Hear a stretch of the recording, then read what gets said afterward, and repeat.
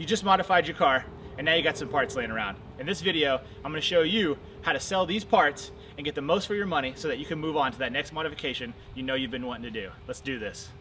The first thing you're going to want to do is lay the kit out to ensure that you have all the parts that originally came with the kit that you purchased. You want to make sure you're reselling it to the best of your ability to match whatever is being sold online, because that's going to be your competitor. The next step is to clean the parts as best as possible. You have to remember, online you're selling against brand new parts, so they look as shiny as possible. You want to do the same with these. Clean them up real nicely so the potential purchaser sees them and doesn't go, oh, they're rough, I'm not going to purchase those. They want to be able to look at them and go, man, those things look almost new. So this is what we're going to do next, clean the parts. Typically, soap and water will do the trick.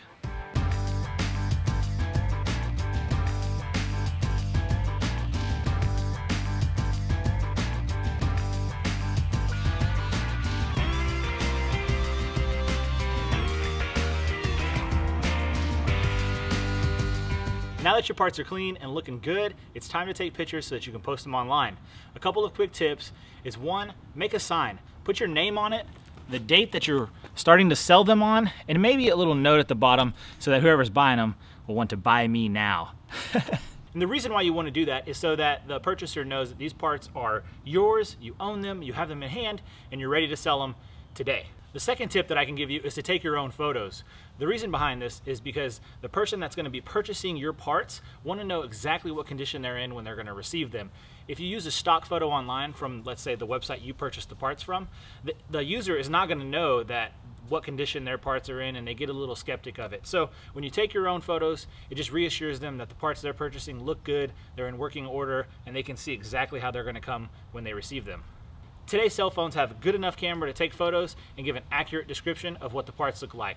So first thing you're going to do is put your little note down there with your name and the date on it. You're going to take a picture of all the parts. And then you're going to do the close-ups. You want to make sure that you have any part numbers that are visible, you have a picture of, so that the person purchasing the parts can look it up and make sure that these will work with their vehicle. We'll get close and get some part numbers. Now that you have your pictures, it's time to box them up and get them ready to sell. Oftentimes it's going to be difficult to find a buyer locally. If you're going to have to ship the package, you want to do it to the best of your ability, because so much can go wrong. We all know when we receive parts from UPS, the boxes are torn and ripped. What you're going to want to do is go down to your local shipping store and purchase peanuts, bubble wrap, styrofoam, whatever you have to secure the suspension parts or whatever you're selling in the box so they don't move around and have a potential to get damaged. This is something you don't want to skimp out on. Remember, these people are paying you for parts. They're taking a risk on used parts, and you want to make sure that when they receive them, they look the best that they can. Now that the parts are all packaged up and they're ready to ship, there's one last thing to do. You want to supply the buyer with a tracking number so that it will let them know when the parts leave your house and are headed to their house, so that in just a few days, they'll be able to unpackage their parts and enjoy them just like you did.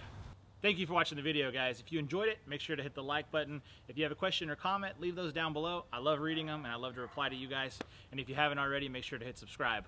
Along with how-to videos, I do vlogs, the occasional Hoonage, and the Focus ST, and also my Mustang, take out to drift events and the drag strip, things like that, so it's pretty fun. So go ahead and hit subscribe so you can see more videos like that. Other than that, it's been Sean or Mustang09, and we'll catch you boys later. Take it easy, boys.